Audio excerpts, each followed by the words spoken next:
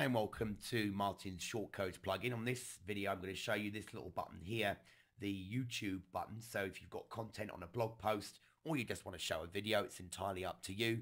You can insert a video from YouTube. And the way you do it quickly, all you need to do is click the YouTube button.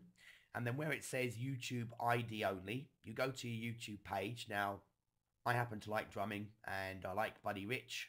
So I'm going to copy the ID, go back to my blog and paste, publish, and we'll go look at the page. And here you can see the videos. And there you go.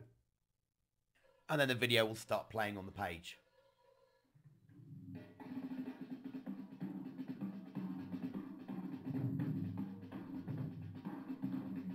And I'm sure you didn't come here to listen to Buddy Rich, but anyway, that's how you use the shortcode for adding a YouTube video with Martin's Shortcode plugin. Thanks for watching.